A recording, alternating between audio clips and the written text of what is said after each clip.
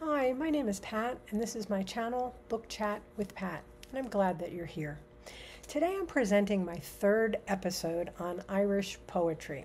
For the month of March, in support of the Irish Readathon, I'm devoting my Poetry Thursday episodes to Irish poets. I've presented Seamus Heaney and Padraig O'Tuma in the first 2 weeks of March. And today I would like to talk about Louis MacNeice, a poet who has deep personal significance to me. And next Thursday, I'll conclude my series on Irish poets. For now. Louis MacNeice was born in Belfast in September 12th, 1907. His father was an Anglican clergyman and eventually a bishop in the Church of Ireland. The family moved from Belfast to Carrickfergus in County Antrim in MacNeice's infancy.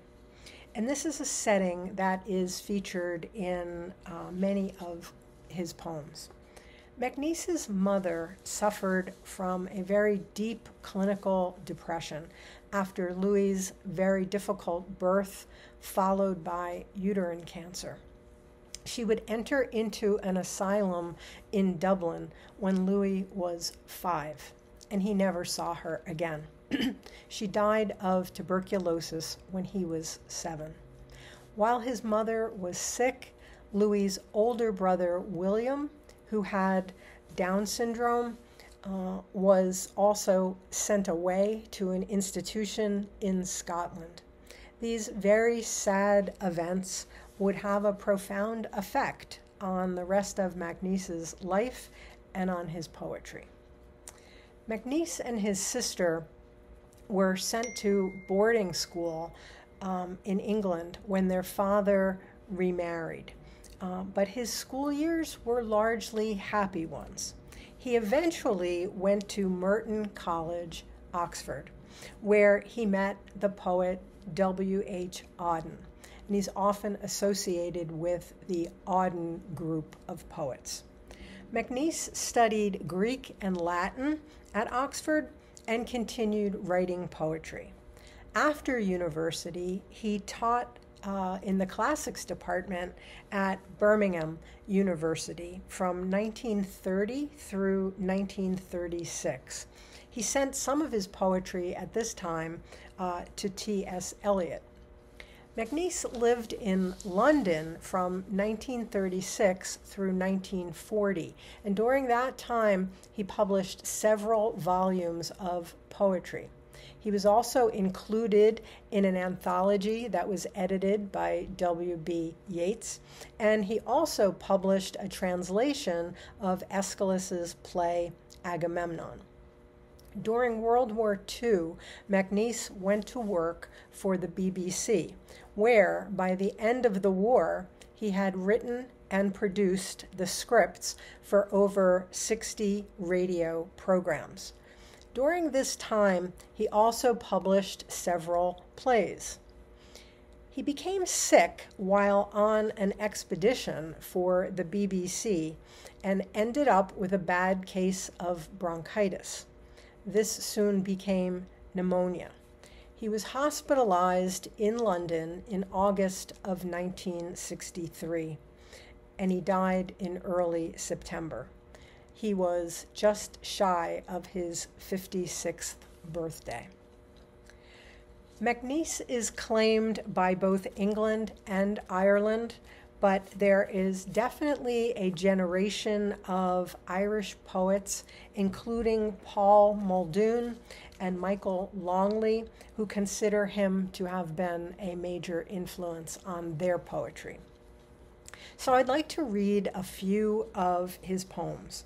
The first one that I'll read is anthologized here in the Penguin Book of Irish Poetry.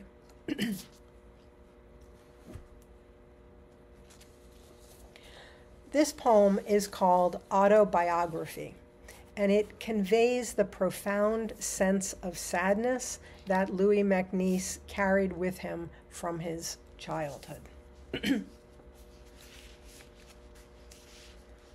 Autobiography. In my childhood, trees were green, and there was plenty to be seen.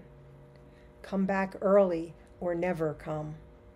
My father made the walls resound. He wore his collar the wrong way round. Come back early or never come. My mother wore a yellow dress. Gently, gently, gentleness. Come back early or never come. When I was 5, the black dreams came. Nothing after was quite the same. Come back early or never come. The dark was talking to the dead. The lamp was dark beside my bed. Come back early or never come. When I woke, they did not care. Nobody was there. Come back early or never come. When my silent terror cried, nobody replied. Come back early or never come. I got up. The chilly sun saw me walk away alone. Come back early or never come.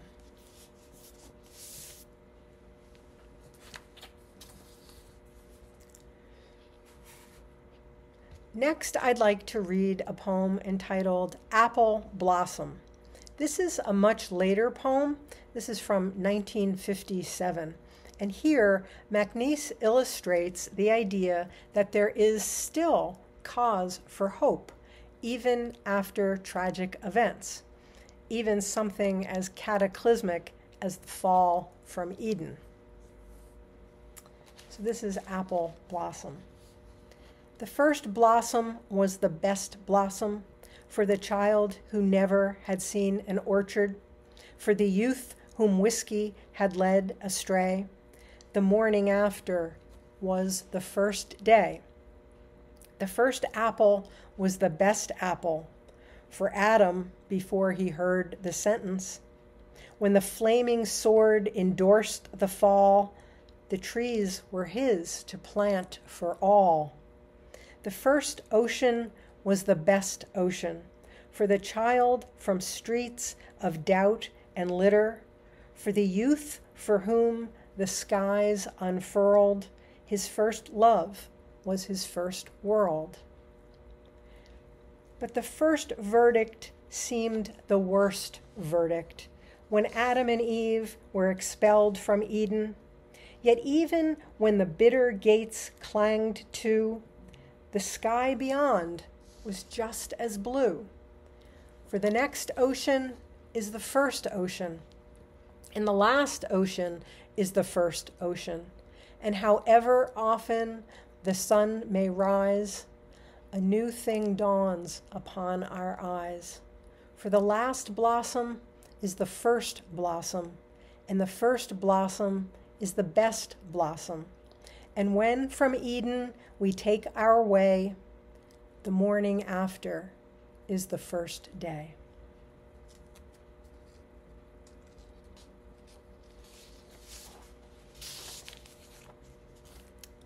And finally, I'd like to read one of his most famous and most frequently anthologized poems. This one is called The Sunlight on the Garden. This poem has great personal significance to me. When I was in my last year of college, I was working on my senior thesis on the poetry of John Milton, of all things. I was in the home stretch of my last year, but I had hit a bit of a slump in my writing, and I was having a major crisis of self-confidence. I had come home one weekend for a family event, and I found myself sitting up until all hours talking about the thesis that I wasn't writing with my father, talking about feeling stuck. I don't remember what I said, and I don't remember what he said, but I know that I talked through what I was trying to write about.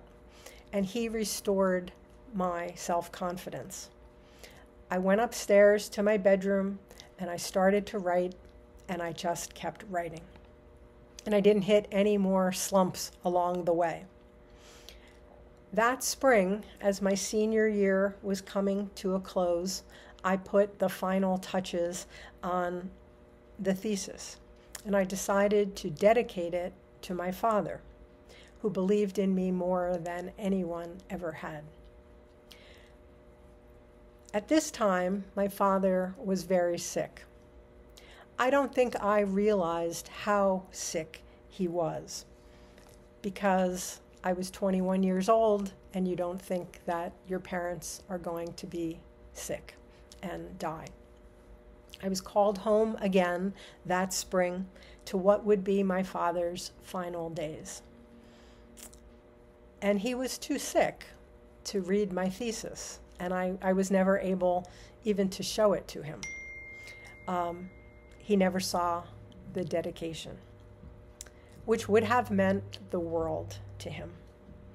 And so he died exactly 1 month to the day before my college graduation, something else that he would have loved.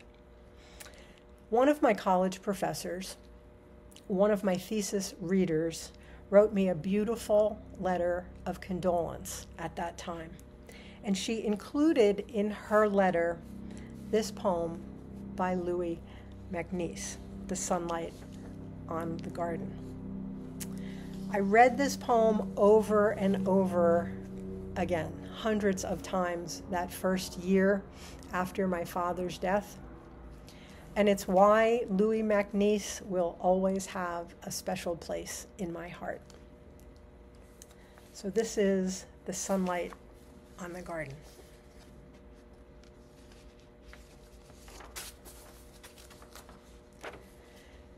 The sunlight on the garden hardens and grows cold. We cannot cage the minute within its nets of gold. When all is told, we cannot beg for pardon. Our freedom as free lances advances toward its end. The earth compels. Upon it, sonnets and birds descend. And soon, my friend, we shall have no time for dances. The sky was good for flying, defying the church bells and every evil iron siren and what it tells. The earth compels.